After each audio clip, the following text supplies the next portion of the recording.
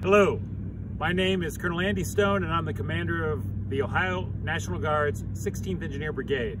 The brigade is currently mobilized on active federal service in support of ongoing operations in the Middle East. When I'm not on duty with the Army, in my civilian occupation, I'm the Service Safety Director for the city of Athens, Ohio. I've held my Ohio Engineer's license since late 2003, and it has been absolutely invaluable in both my military and civilian professions. The number one benefit I derive from it is credibility. In my command and leadership roles, rarely am I the person actually sealing plans.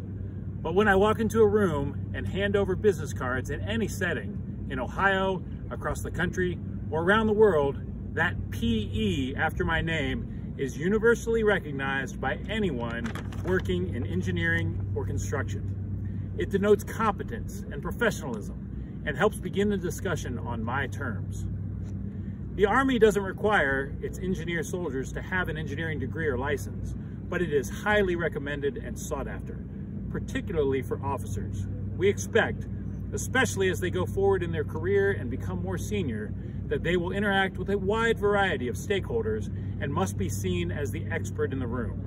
When I talk with a professional engineer, I begin from the point that they are the expert, and unless they prove otherwise, I continue to defer to them and hold them in high regard. I push all my officers with engineering degrees to get their license and reward them when they do. It is a huge accomplishment. Our military is stronger because of our licensed professional engineers.